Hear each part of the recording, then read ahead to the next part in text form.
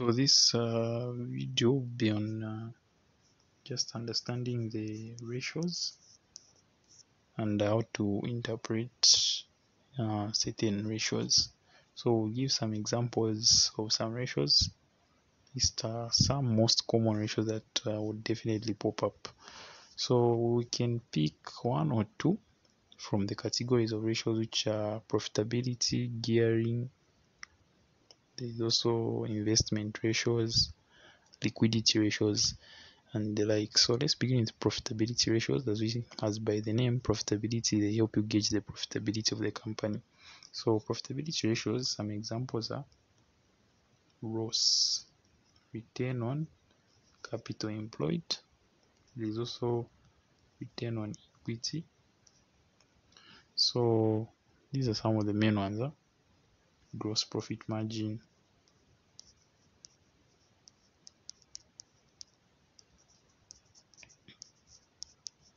net profit margin, and many more. So most of the time they like giving you ROS and ROI and ROE. So for example, maybe ROS was given. Usually when they're giving you a question on ratio analysis, there will always be two given years. For example, 2019, 2020. So you would find that you would calculate for 2019. So like for example, ROS, the formula usually is profit before interest and tax over capital employed.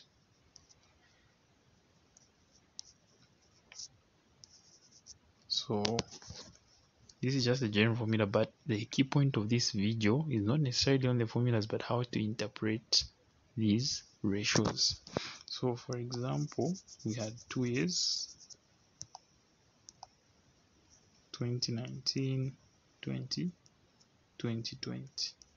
So you'll find that maybe in 2020 you had, remember these are, they will be in form of all profitability ratios give an answer in form of a percentage. For example, 2019 there will be a percentage of 25.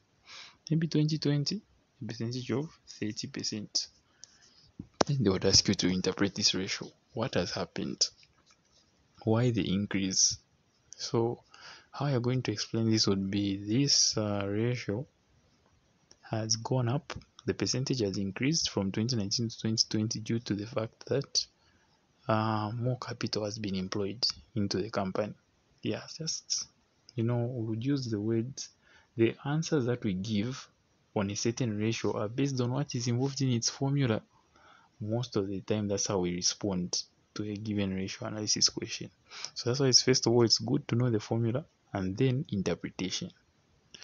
Then there's also that other one, ROE, which is return on equity. So return on equity, ROE. This one is, the formula is as follows.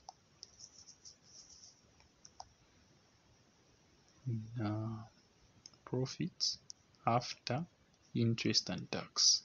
Profit after interest and tax over ordinary share capital.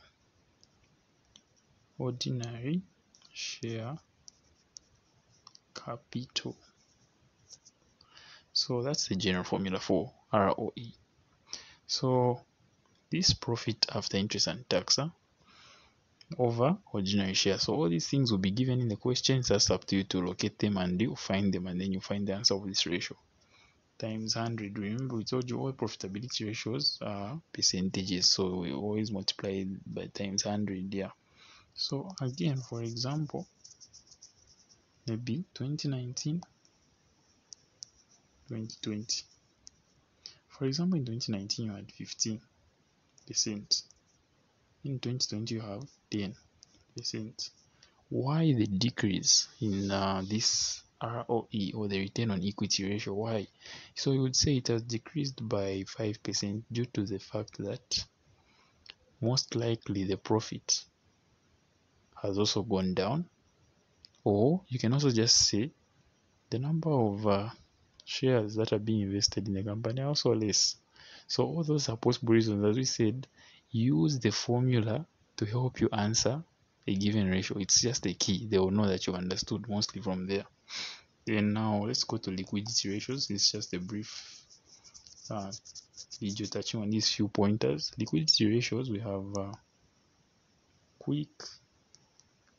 the quick ratio, also known as acid test ratio. Then there's also the current ratio.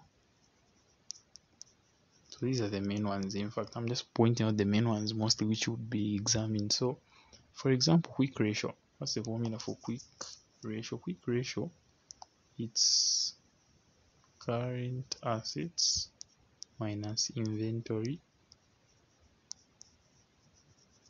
over current liabilities. So this is a general formula for quick ratio. So again, you've been given something like this. For the same quick ratio, you've been given 2019, 2020. So you would find that maybe in 2019, your quick ratio, remember it's a ratio, it will be always ratio to 1.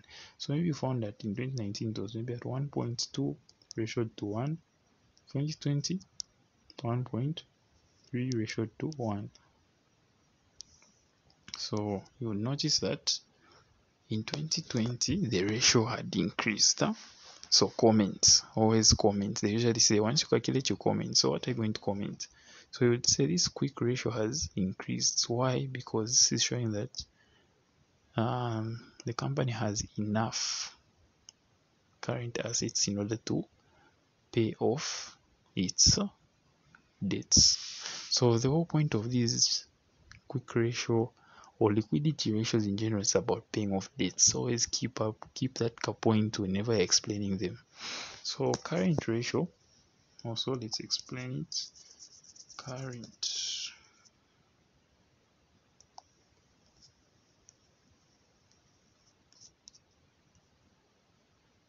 So the current ratio, the formula is current assets over current liabilities. Current assets over current liabilities. So now in 2019, for example, and 2020, you might have 1.4 to the ratio 1. Then you find that maybe 1.2 to the ratio 1.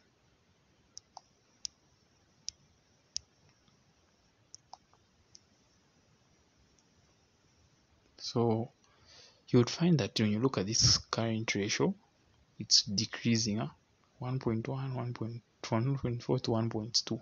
So usually if your ratio is decreasing, it's a bad sign. The moment it starts drawing towards a 1-to-1 ratio, it's a bad thing for the company because you'll be struggling to pay off your debt. Remember these two ratios, current, quick ratios, you always have to mention that word of debt because the whole point of these ratios is to gauge whether you're able to pay off your debt. So if it's high, you'll be saying you're able to pay off your debt. And yes, quite right, I mentioned that you should use the formula to answer or to comment on any ratio. So you can also still say that you're able to pay off your debt if the ratio is increasing, like further away from 1, and also this could be due to you have enough current assets. So it's still part of the formula, you've talked about it and you've answered. Another ratio, let's go to another key ratio which comes these investment ratios like EPS, earnings per share, which is just profit after interest and tax over ordinary share capital. It's very similar to ROE. The only difference, I just forgot, in the return on equity there's supposed to be plus reserves. I just forgot that one. This one just ends on ordinary shares. So EPS is like an investment ratio, like it mostly focuses on investors. So even when you're commenting, those will be the guys you will talk about. So equally this ratio, given that you know that that's the general formula, maybe you have 2019, 2020. So maybe in 2019 you have an EPS of 3 kwacha. Actually this one gives you answers in currency form. And then in 2020 you have 2 kwacha. It's decreasing, right? Earnings per share is practically money that an investor gets what they have invested in your company. That's why they say earnings per share. The shares they've invested now, those are the earnings they're getting. So if the earnings are going down, what comment would you give? The investors would be discouraged to keep investing in this company because the earnings are going down. And that's how you explain such kind of ratios. So I just thought this video to be able to enlighten you as you read other ratio analysis equations, and this is how we interpret ratios.